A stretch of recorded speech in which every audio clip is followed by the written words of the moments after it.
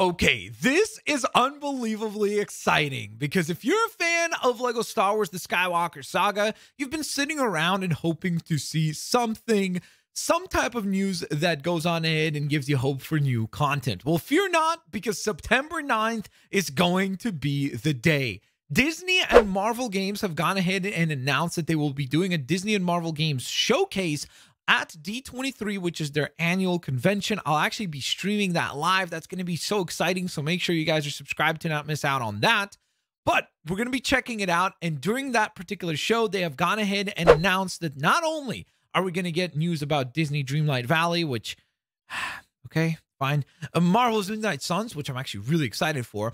And most importantly, Lego Star Wars The Skywalker Saga. It's official. We will be hearing some sort of an update at that show. I cannot freaking wait. My big hope is that we see a customizer. I think that's the one thing that most people like myself would love to see announced for this game more than any other DLC. Don't get me wrong. Would I love to see a Clone Wars DLC? Absolutely. Would I love to see a DLC maybe for Kenobi?